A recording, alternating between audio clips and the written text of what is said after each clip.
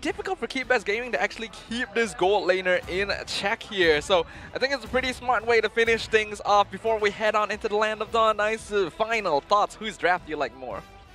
Oh man, I like what KBG's trying to do here. I think there's a huge snowball potential in it anytime we see a Nolan, but honestly, I think they're going to have a lot to deal with across from him, especially now that you have an Angela and then the Valentino. Once again, that combination is quite deadly. What KBG doesn't want is if Lilgun just guns it straight to their jungle. And that is something that they are traditionally known to do. So we'll figure out whether or not Keep Best Gaming can keep the ball rolling and secure a victory here in their final match of the Wildcard group stages. Or if Team Lilgun, they'll do it again with the reverse sweep. Welcome back to the Land of Dawn for the last time for the Wildcard group stages, ladies and gentlemen. Let's hope we have an exciting game to close things off today. Right now we can see that it looks like Lilgun, they're not going to go inside the jungle of KBG. So Simba can farm up pretty well. But again, this composition has a lot of pickoffs. And when it comes to pickoffs, you have to choose the right targets. Because, again, there's a lot of targets that you don't want to hit. You don't want to hit Aizen, you don't want to hit Zexora. If you can get, honestly, at this point, Ethan is probably the best. At this point, yes. Slowing down the level 4. But I think once you're able to get some farm, Already though, Simba going to take quite a bit. This is the, I guess you could say in a way, it's a downside of any of these heroes that kind of fit that role where Nolan is, right? You are quite squishy and you have to rely on being able to follow up from your roam. And that's what I'm saying. Like, the way we've seen Tides play throughout the course of, you know, just the group stage alone, sometimes he's had a hard time, just like now, actually. Gonna flicker her out. We'll be able to survive for now. Now Simba looking for his own kill. Ethan quite low. He gets it. Fracture there as well. They get the first blood, but he goes down next. Yeah, I don't think that's worth it, though. Yeah. You're trading the jungle for the roam, that's just not a good sign at any point, considering that the turtle's coming up pretty soon, too. When I was saying focus on Ethan, that's not what I thought how it looked like. That's what he went for. That's what he went for, but, you know, it's like... Your instructions were not specific enough. Yeah. It's nice being as an analyst. Today, I nailed a lot correct, but not the way I thought it would look. It's basically like getting your wishes granted by a genie. Exactly. Yeah. Perfect analogy. Analogy, correct? Yeah. Analogy. Metaphor? Yeah, I think Metaphor? analogy, metaphor. Actually, I've always wondered what the difference between those two words is. For now, though, Ethan in trouble again. Oh, Ethan gonna get hunted down here. Simba, but will not be able to get it unless LMU can do something about it. Gonna be able to land that, gets the stun off as well. Still, Simba goes in. They trade the objective, though. We saw this from the previous game.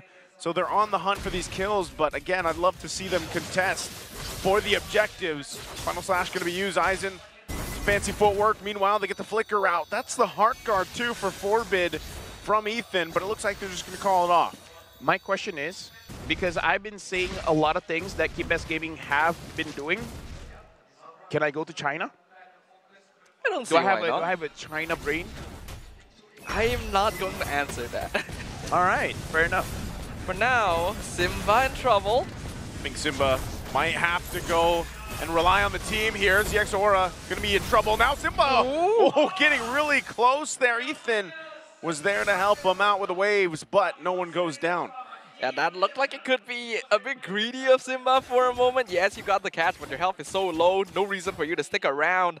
Almost got punished for it, but he's still okay for now. Keep Best Gaming still maintaining an okay foothold in the game. But we can see Forbid now holding on to that Divine Judgment. That means that Lilgun as well will have pick-off potential. I want to see Tides being more proactive, because now he has the tools for it. He even has the flicker, but again, it's all about targeting here, and I kind of feel like Lilgun understands that as well. That's why they're pre-positioning themselves around the gold lane, because Keep Best Gaming, that's their best bet.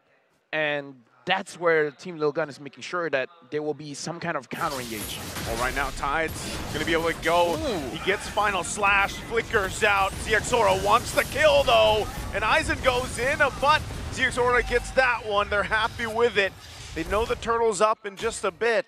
So we'll see how the positioning goes. Meanwhile, see you working on that bottom lane. He's able to get a bit of gold shield down there. Zexora now in trouble again, but here comes the hard guard.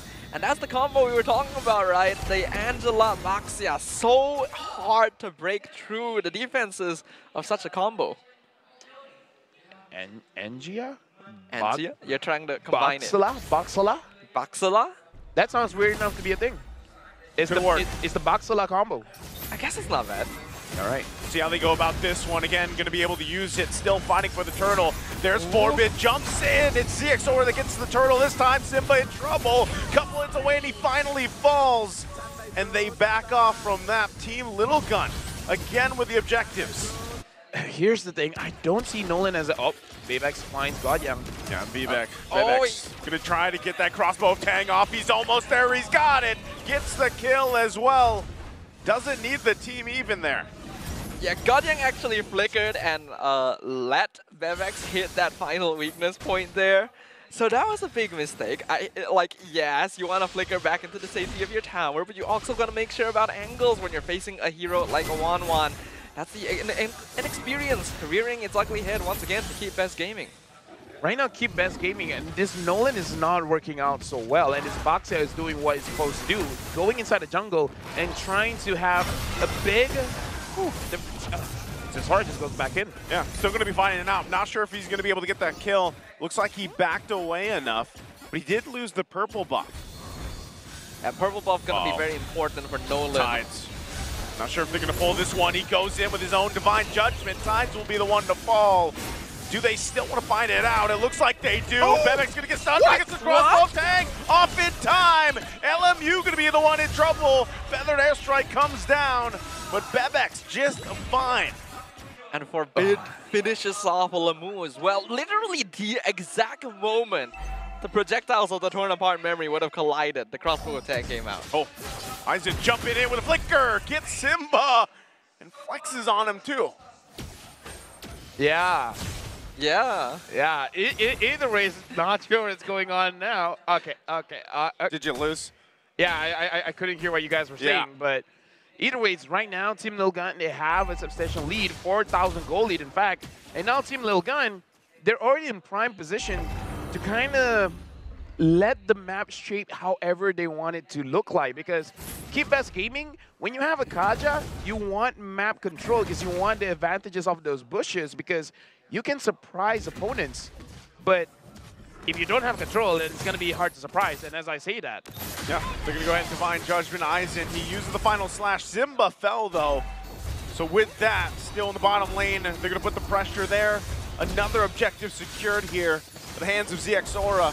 And right now, it just looks like KBG can't do anything anywhere across the map. Team Lilgun in complete control. Ooh. There was some damage. Ethan has to respect, though. Godyang gets something, and he gets another.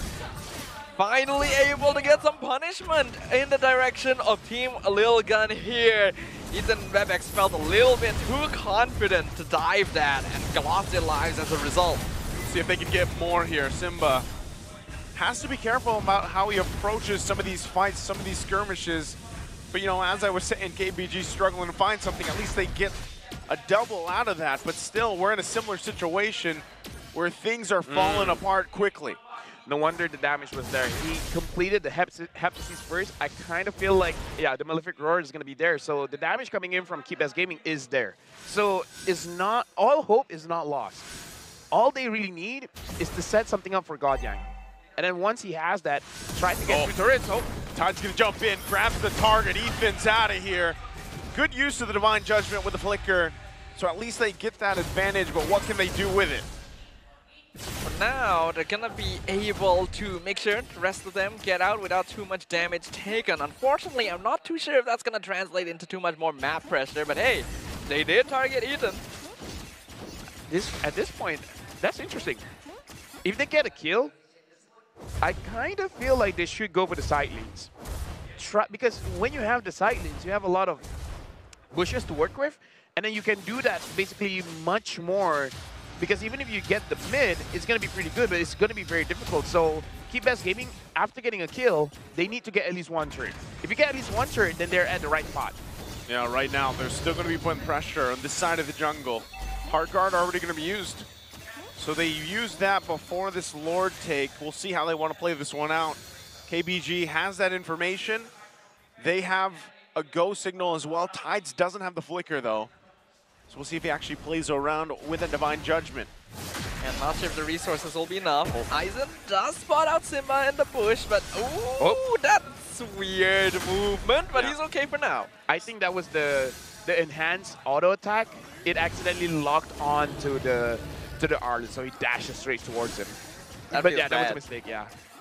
For now, they gotta avoid making mistakes like that. But following up on what you were mentioning earlier, Lafel, about like being able to win out those side lanes once you get a kill, I feel like Keepbest might be a bit too afraid to do that. They're gonna go ahead and focus on Aizen. He gets Divine Judgment. They're looking for the kill still. They're gonna jump in here. Godyang trying to do something, but he went down so quickly. Now Simba on the hunt. He's on the run.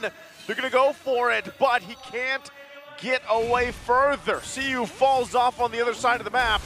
All of this happening here while Lord makes its way top side. But they almost got 2 turns down bot. So again, it's the same idea as I was saying, trying to get one side going.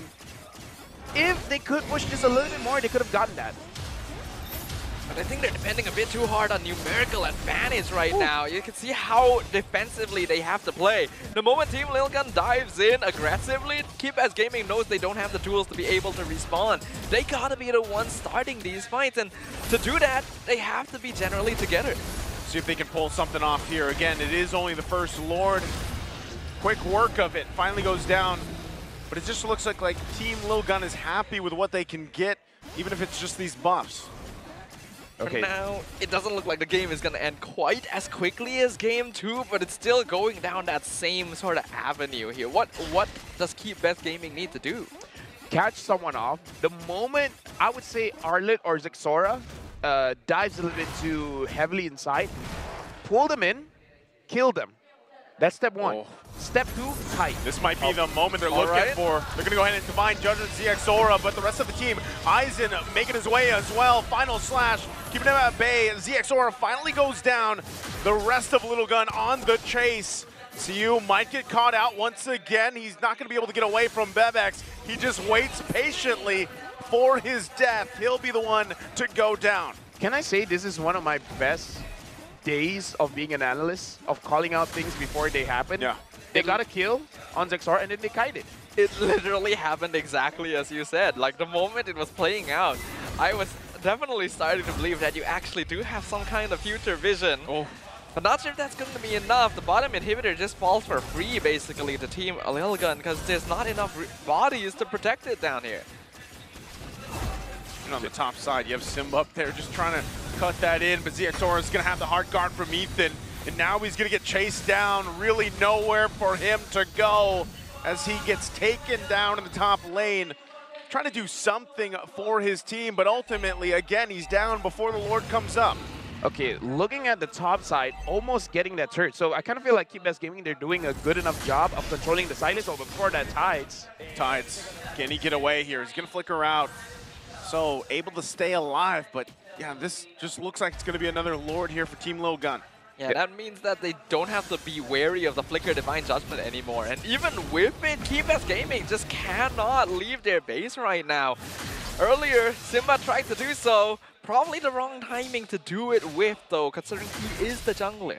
Okay, but either ways, right now, 8,000 gold deficit. Here's the thing that we haven't seen a lot, which is Farsa. Farsa should be able to clear the minions pretty steadily. Well, that was weird. Interesting flicker from forward mid. Might have wanted to try something there, but or he just did he just change his mind mid-flicker? Could have, but we'll just ignore it for now because Lord is making its way down the bottom. It's up to KBG to do something. There's the final slash, and CU made quick work of. In the backside they go. Aizen keeping him at bay. Hard guard on Bebex, and he's just unleashing with a crossbow of Tang. Into the base he goes. Still working on it, and that's going to be it. Team Lilgun will win the series. In a flashy style, our representatives from